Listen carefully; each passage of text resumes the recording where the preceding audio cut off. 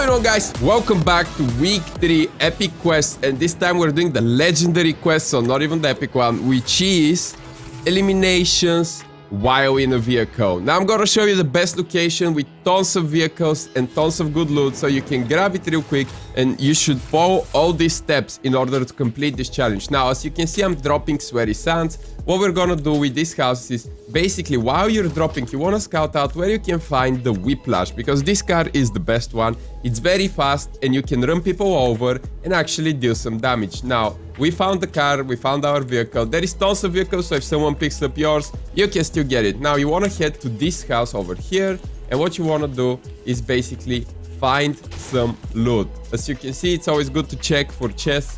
Extra stuff is always nice, but you have limited time because you really gotta go fast. Now, maybe the best way to do this challenge is to actually drop on the roof of this house, because if you're on the roof, as you can see, there is often chests, and you guys know there is often chests at the roofs of houses. So basically, you would pick up the chest ideally and literally go straight for your vehicle. Now, once you're in the vehicle, there is not gonna be a lot of people in this location. So what you wanna do is take your vehicle and start going towards the nearest big location, which is down this road, and it's actually going to be Salty Towers.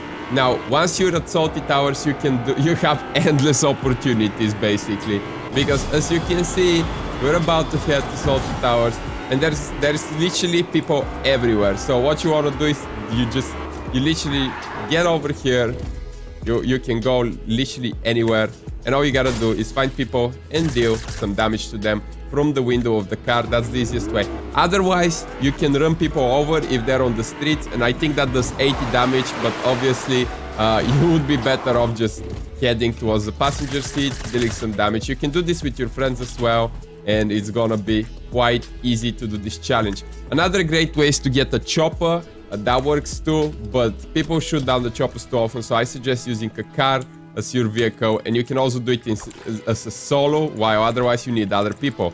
But yeah, this should be not too hard of a legendary challenge, so make sure to leave a like and subscribe if you found this video helpful, and I'll see you next time for another video. Thanks for watching, guys, and goodbye.